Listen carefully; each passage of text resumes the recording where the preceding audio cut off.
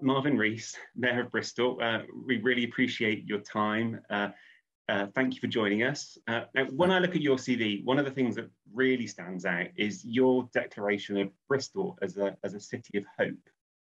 That's an amazing phrase. Where did it come from, and what difference does it make to talk in those terms? So it actually comes from a number of different places, but I do think there's something of the divine about it. So I'd been grappling with the idea of hope for many years. In fact, I went to Uganda with Christian Aid a few years ago, and I had in mind then to make a documentary about hope, because my hope there always talks about challenges and often talks about hope. And so back in the early noughties, I was thinking about hope. But when I first ran for mayor, I was wary about talking about it because I thought they'd think I was trying to be a pound lamb Barack Obama running in the Bristol mayor. I totally avoided that. So I had this idea, and then I would meet with a small group of church leaders each month in the lead up to the election, including Rob Scott Cook. And after I was at Rob Scott Cook was saying, look, I think we should declare Bristol a city of hope. I really feel this is right. And I said, yeah, but I got some concerns about what it could mean for me politically. And then we had an event, and I found myself talking about we're Bristol being a city of resilience. We got a resilient strategy. And in that meeting, quite spontaneously or whatever, I said, we shouldn't despise our sufferings, because suffering produces perseverance, character, and character hope. And that's not just for an individual, that's for a collective, right? We only understand our character as a place when we've overcome something. COVID, cost of living crisis, child hunger.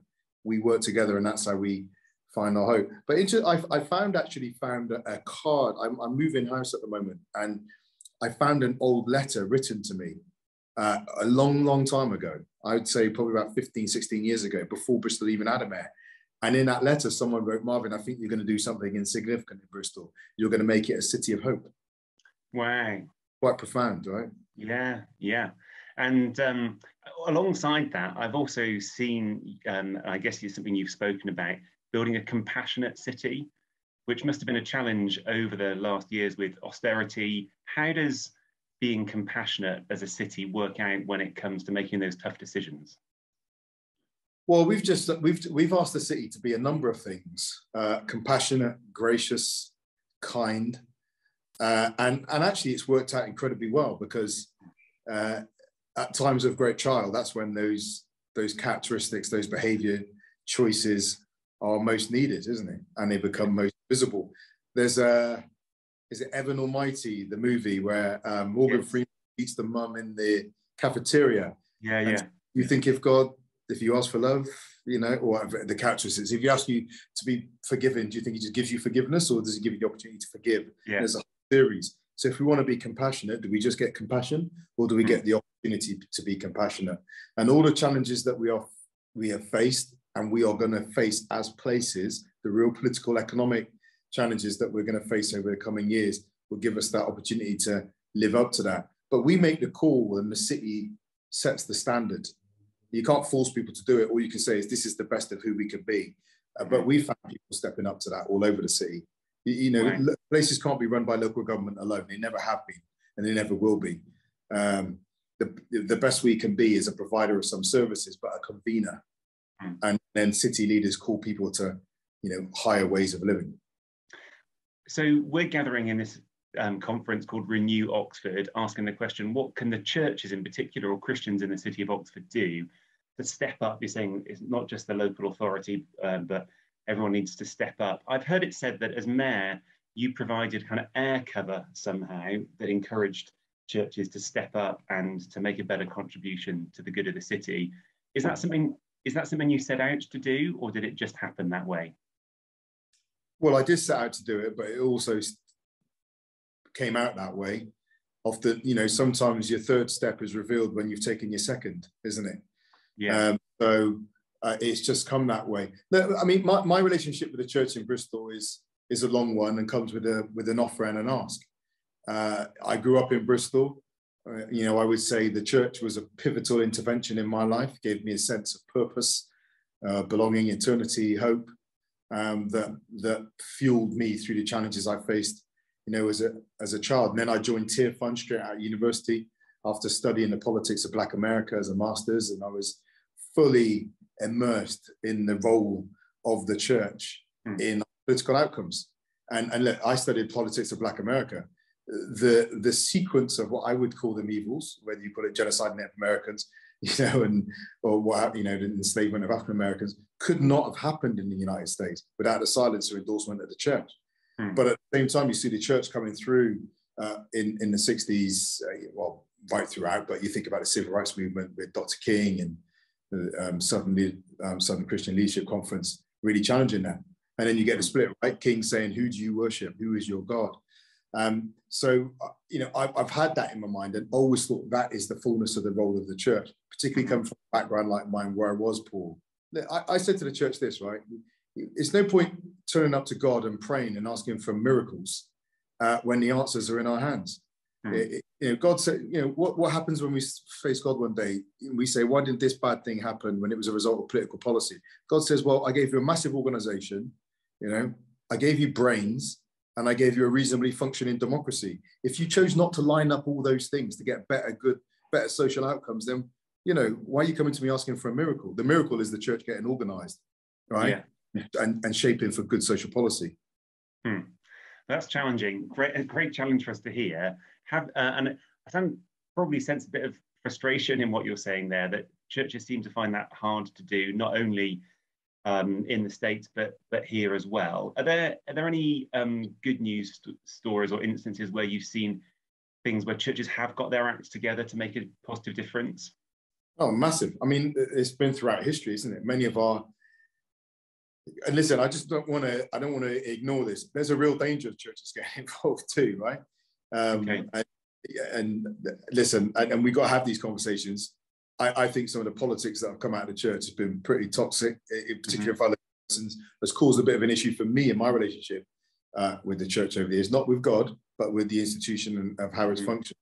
The church has been massively, whether you're looking at education, in housing, in Bristol, our whole Feeding Bristol campaign, really driven by the churches who set a standard, but they've not kept it in the church. What they've done is become a convener, or skills from within the church have stepped out into the city, motivated by their own calling, and then convened and worked with and been another partner and enabler.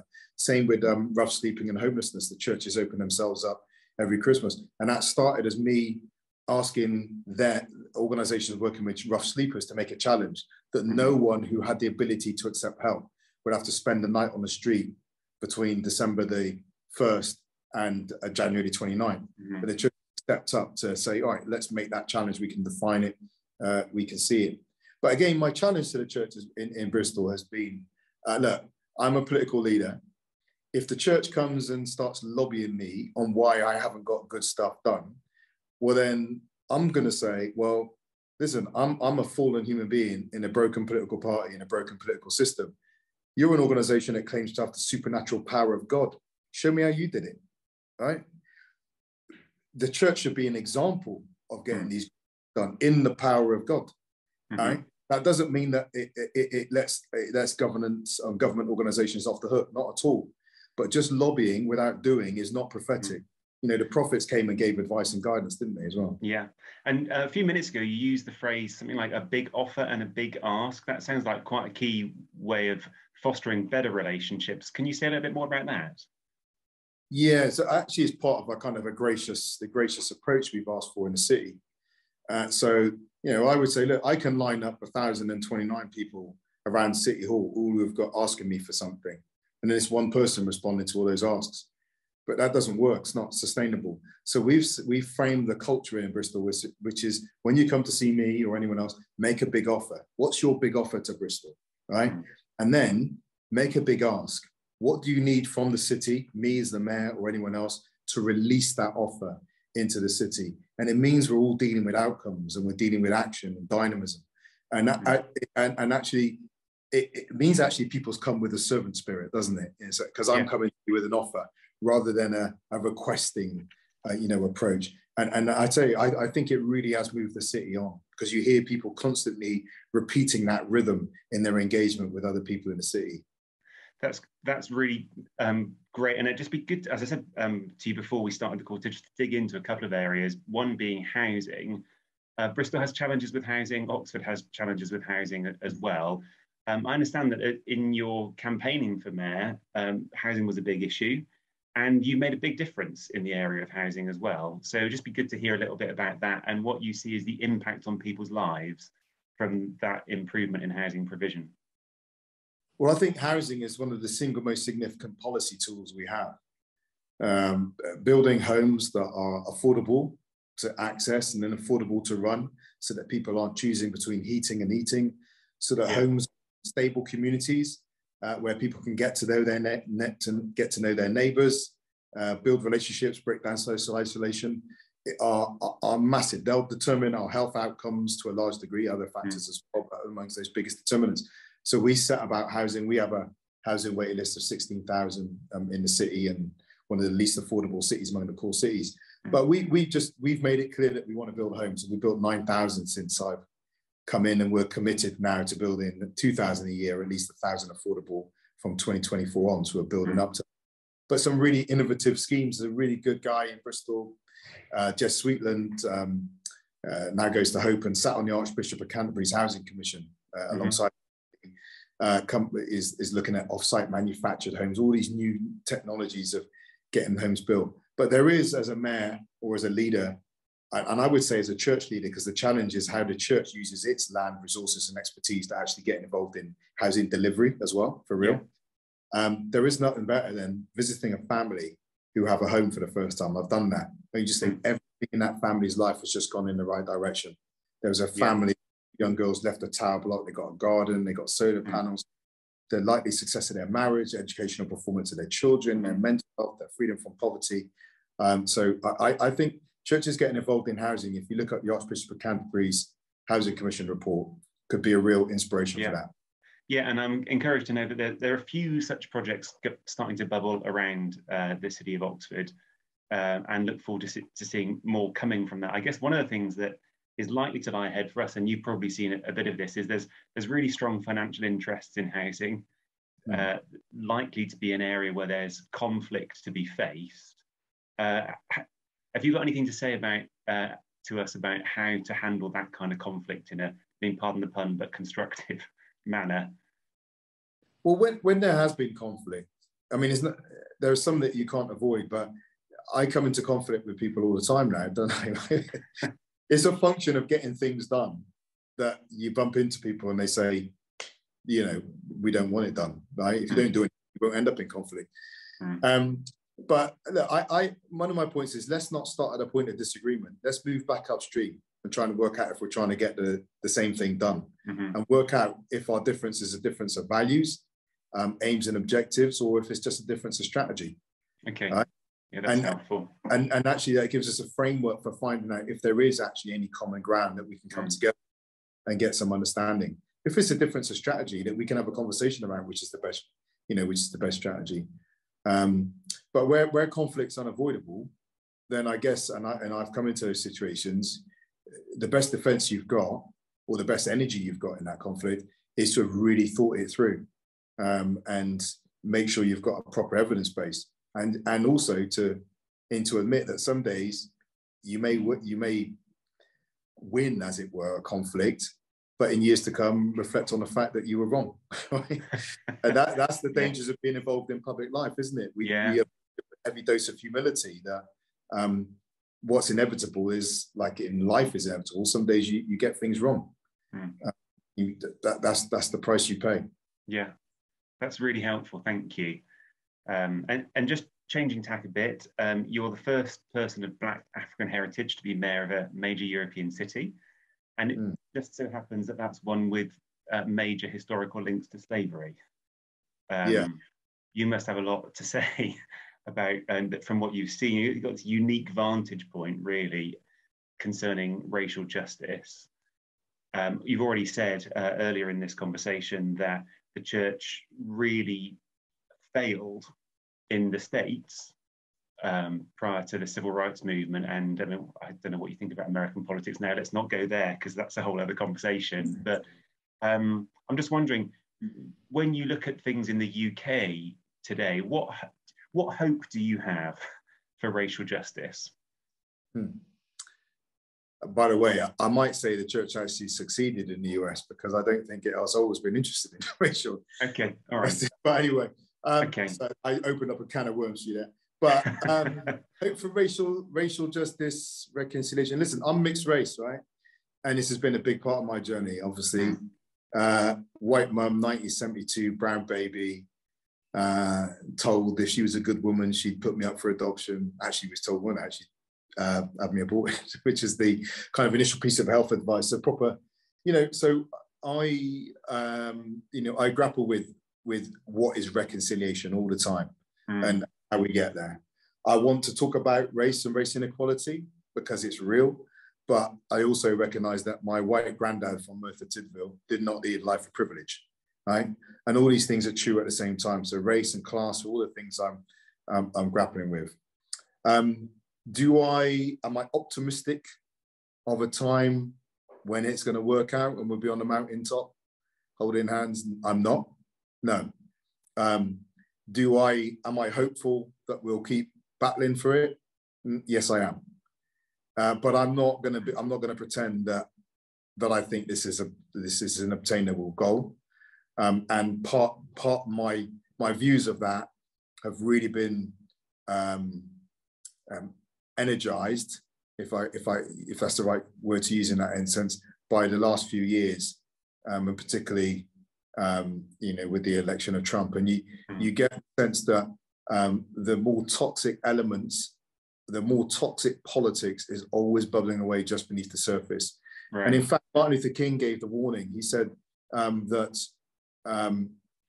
there's nothing in the nature of time that means you progress towards kind of higher states of morality. I'm butchering the language here, but I'll use it. And I think people lazily assume when it's 2022, it's not 1956 anymore. We've moved on. But there's nothing in the nature of time that means we move to higher states of morality. In fact, it feels to me that the only thing that keeps us safe is the constant fight, right? And that in fact, maybe we bend towards chaos more than we bend towards, or bend towards injustice more than bending towards justice. So it's a daily battle, I think. Yeah, and gathered as we are at this Renew Oxford conference, coming from different churches across the city, one of the things that we'll be reflecting on, I'm sure, is that most of the church congregations in the city are very largely white or mostly white.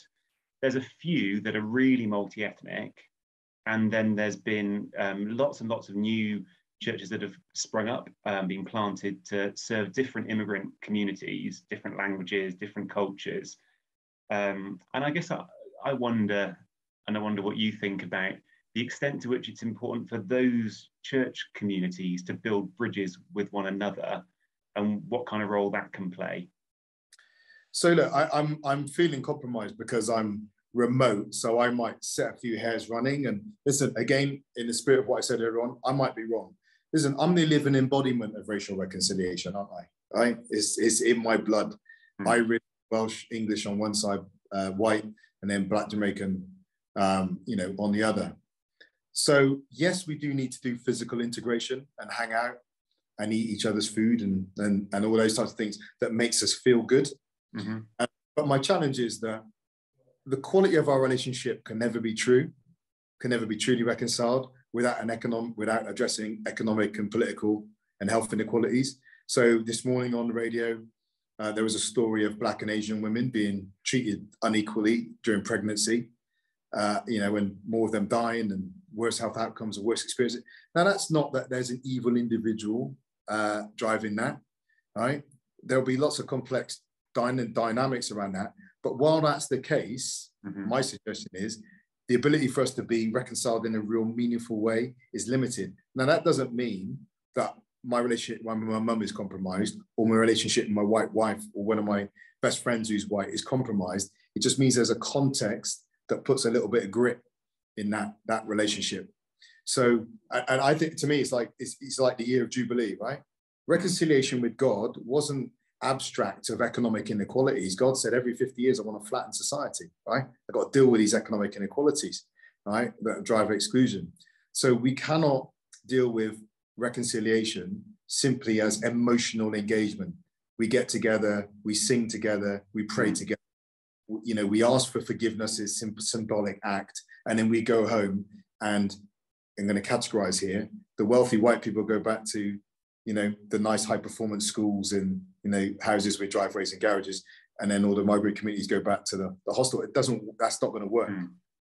So we have to get very gritty, very quickly with questions of economic inequality and political power inequalities as well. Otherwise, it's just superficial. No, actually, that's a bit hard. It isn't superficial for the individual, but the danger is we end up substituting in symbolic acts for what is needed actually are good public policy and a change in the way the economy works. Yeah. And suppose I've got some white Christians listening to this and watching this and thinking, well, that could feel like that's beyond their power. And they can campaign for change. They can join in campaigning for change. They can't be confident of affecting change. Should they hold back from making the best friendships that they can? Presumably not. You're not saying that these things, like one waits for the other. No. No. I mean, this is where it's difficult, right? Because I think often the thing that comes through most of me about being a mayor, and I've always thought it anyway, it's just the world is complicated and full of contradiction, right? So, do I feel warm when I see people kind of hanging out just, you know, as friends? Yes, I do. And do I think that's important? Yes, I do. Do I think it is massively important? Yes, it is. And can it make all the difference to an individual who's on the receiving end of that friendship? Yes, it does, right? Could be the world.